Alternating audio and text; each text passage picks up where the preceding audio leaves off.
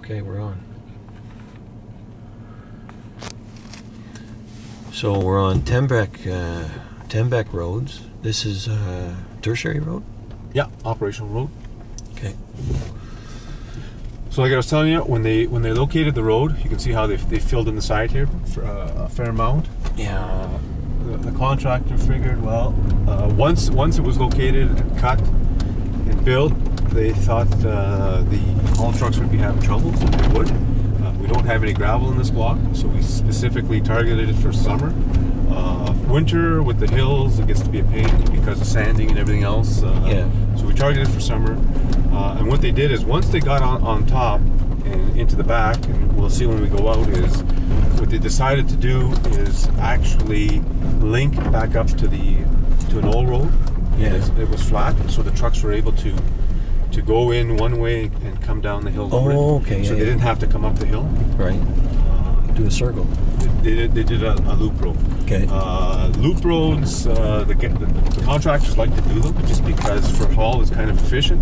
But as a company paying for the roads, depending on the loop, some of them can be very costly. Right. Paying for that extra road for no reason. So, but there definitely are instances when loop roads are certainly worthwhile.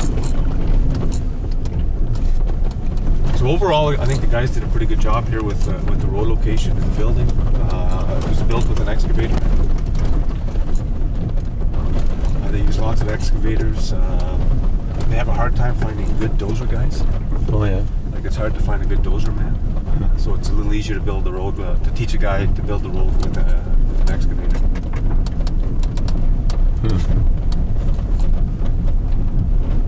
So it's a little flatter in this section here, and what they did is at this next intersection, they built the road out on flatter ground, so the haul would have a much easier time. Because if you have to start pushing trucks, it gets expensive. So what kind of soil you're dealing with here on this? Yeah, a lot of the soils down here are sandy loams. Okay. So for summer operation, they're very good. They pack well. The only issue is when you do get rain, they get a little bit slick. Okay. So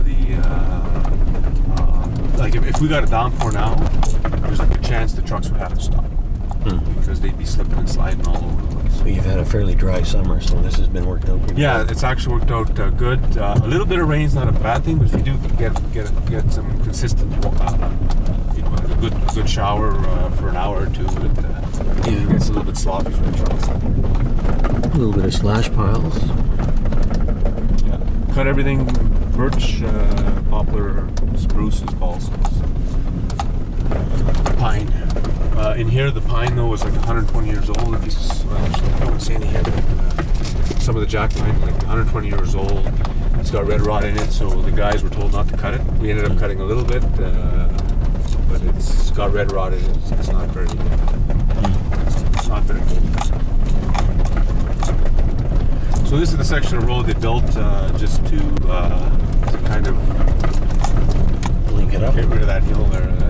So the trucks didn't have to come up. Even though they're empty, they still would have some issues.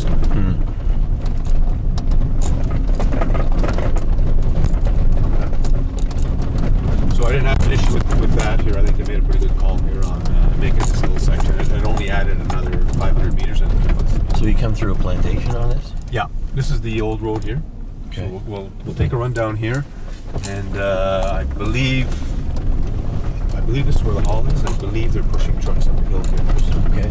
There's a steep little pitch here that, again, because we don't have gravel, we weren't going to spend money on.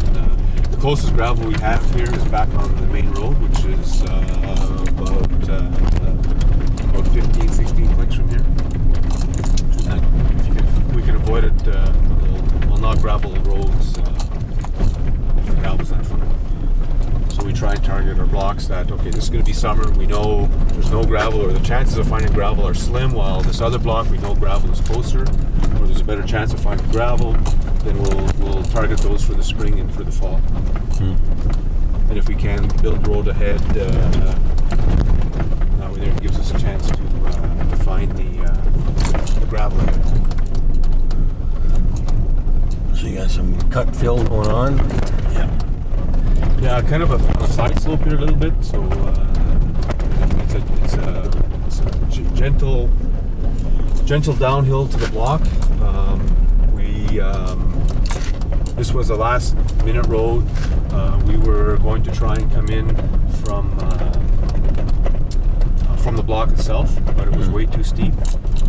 So we decided to come in from So this section here. what kind of slope is this here? Percent grade? It's got to be.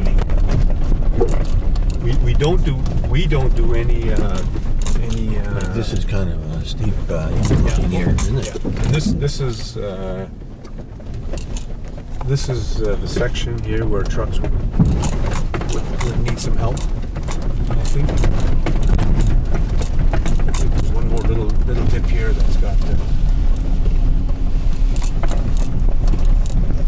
guys need some help in there. It's getting warm, huh?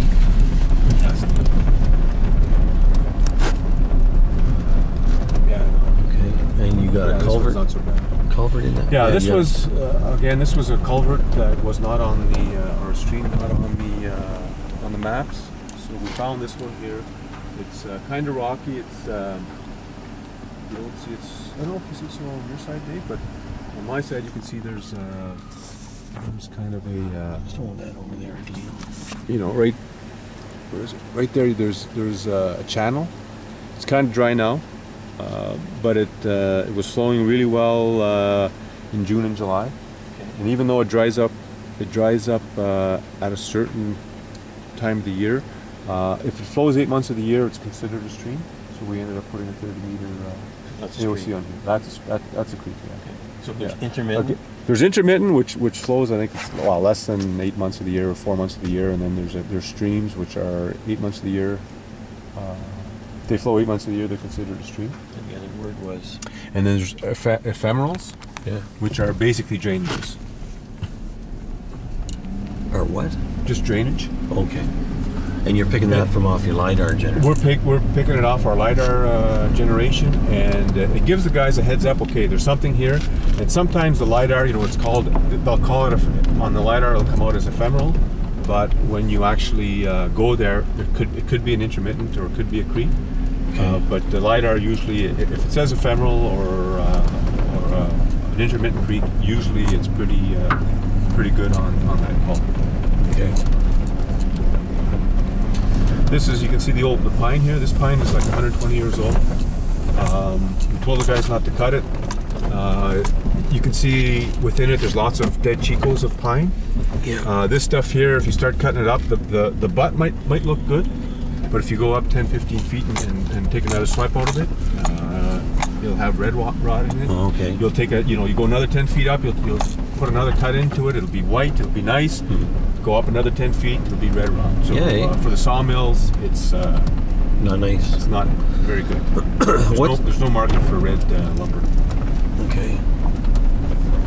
Well, this stuff didn't get burned. That's yeah. What's the width of your right-of-way? This is basically right-of-way here, right? Well, no, this is the block itself.